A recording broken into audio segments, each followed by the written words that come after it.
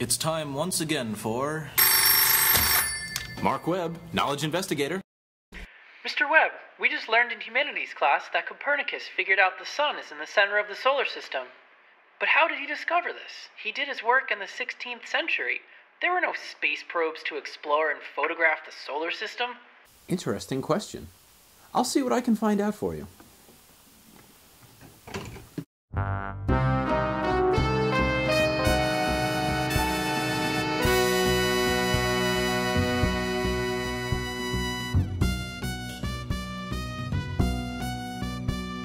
Journey through all of human knowledge and see how it's all related as you follow the adventures of the man with the action-packed brain case, America's fabulous freelance knowledge investigator.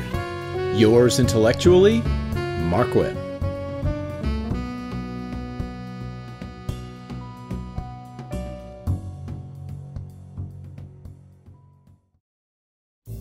In the first half of the 20th century, someone asked philosopher Ludwig Wittgenstein if he thought earlier generations were foolish for thinking the sun went around the Earth. Wittgenstein replied by asking how it would have looked if the sun actually did move around the Earth. Wittgenstein's point was that it would look exactly the same way it looks now.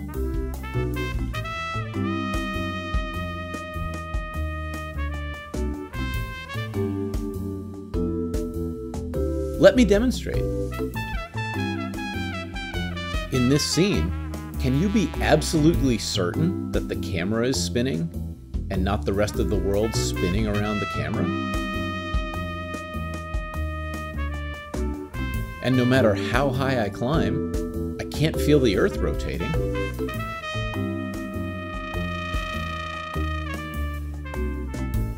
So the ancients, quite reasonably, placed the Earth at the center of the universe and thought everything in the heavens revolved around it.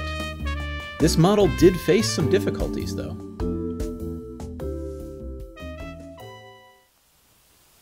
People observed that from night to night, the planets would move from west to east across the sky. Every night they were a little bit farther to the east. But every once in a while, a planet like Mars especially, but even Jupiter and Saturn, would slow down over the course of the next few days till they were hardly moving. Then they would move backwards for a while. And after a few days, they would reverse again and start to move forward. And then keep moving forward day by day. Mercury and Venus were even stranger. In the east at sunrise, or just before sunrise, or the west just after sunset, for a few days, Mercury would get higher and higher. But it would only go so high, and then over days dip back towards the horizon. Venus would do the same thing over the course of a few weeks. Every night it would get further and further from the horizon. And then, instead of going in a full circle, would go right back towards the horizon. What was going on? In order to explain this strange retrograde motion with the Earth at the center of the universe, they thought, they imagined the moon went around the Earth and the other planets such as Mars went around the Earth. But this is a perfectly circular orbit. What would make Mars go backwards? Astronomers had to add other circles to these circles. So they imagined that instead of just going around straight, Mars was actually moving on another circle that circled its orbit. And for a while they were able to approximate the motion of Mars, but they could never get it exactly right.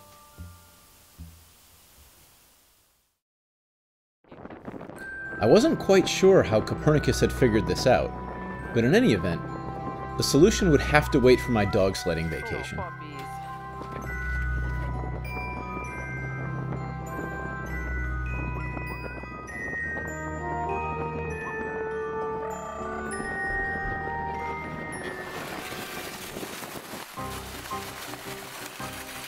As I've mentioned before, I love winter.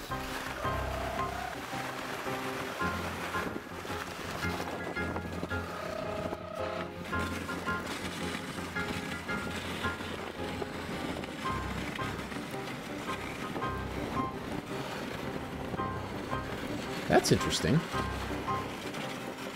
Did you see that telephone pole appear to move in front of the hay bales? I was pretty sure it wasn't moving, but I was.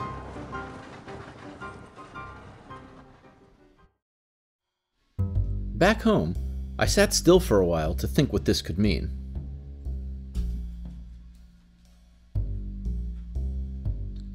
You know, the path of that walker is kind of like an orbit.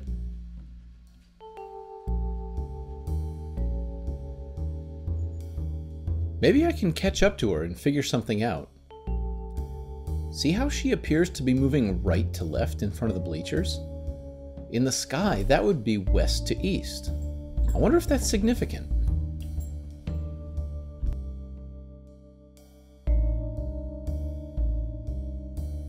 And when I catch up to her and pass her, she appears to move left to right. In the sky, that would be east to west.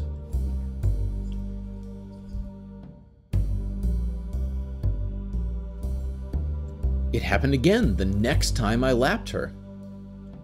This had to be the solution. She and I were moving around a common point, and so were the Earth and Mars. Copernicus figured out that the backwards motion of Mars across the sky from time to time was actually an illusion. Let's see what happens when the Earth catches up to and passes Mars because it's closer to the Sun and orbiting faster. Here's a series of observations. We're looking forward at Mars. The next time, we're looking not so far forward at Mars. Here, we're exactly between Mars and the Sun. And look at what Mars is apparently doing now, moving backwards. So, as the Earth passes it, Mars, as an illusion, appears to move retrograde to the orbit. But then, as the Earth continues around and Mars continues around, the orbit stabilizes. This is exactly what I observed when I watched the walker on the other side of the track, and then I passed her.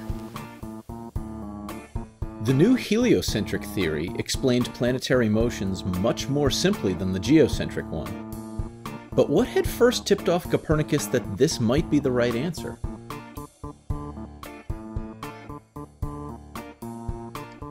There's no way to be sure, so we'll have to use our historical imaginations. Perhaps, during his clerical studies, Copernicus took exercise by walking around a monastery courtyard. As he did so, he would have observed the people he passed appear to move backwards. Maybe there was even a fountain in the middle, and he realized both people were orbiting around a central point. In any case, something he saw made him look at the universe in a different way. I get it. Our knowledge begins with experience, but it doesn't end with experience. End of investigation. End of report. Remarks? It's a mistake to think that people in the past were smarter or better than people today. But many in the modern world have convinced themselves that they cannot do things alone. They've become dependent on science and the tools that science creates to tell them what to do and how to do it. But anyone alive today could have made the leap that Copernicus made.